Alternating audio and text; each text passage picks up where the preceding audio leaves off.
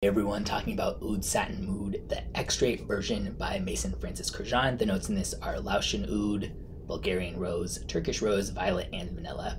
I think this is incredible, and to me it really is way better than the original even. And I was already surprised to like the original with the notes in it because it just didn't look like my type of thing at all. Don't like oud, don't like rose, most of that stuff in there. Sometimes I can tolerate those notes and stuff, or even rose and oud scents, but I was already like, okay, yeah, that's pretty smooth and nicely done. But this one just really takes it to another level. And oftentimes when an extrait version comes out, and if you're not familiar with that, that's just a higher concentration of the fragrance.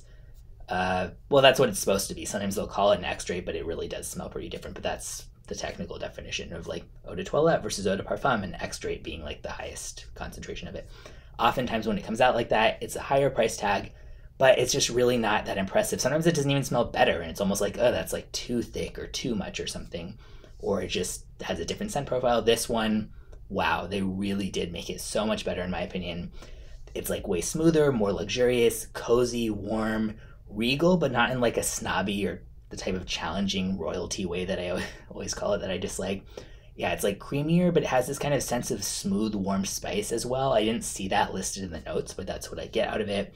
The violet and vanilla combination adds this kind of perfect touch of sweet, slightly, powdery, smooth sweetness, but without going too far. Just, yeah, all around fantastic. Really impressed by this, even as someone who normally dislikes both rose and oud.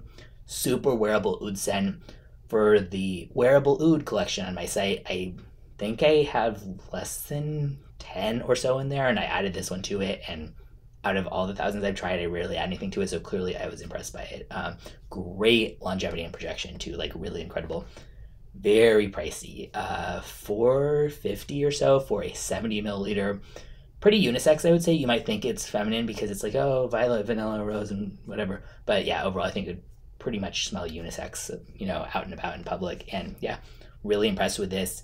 I like it just so much better than the non-extrait version. That one I like I'm, impressed in the sense of like, oh, it's better than I thought it would be, but this one is just not even comparable to that. It's so much better. And I have seen quite a few other people saying that as well.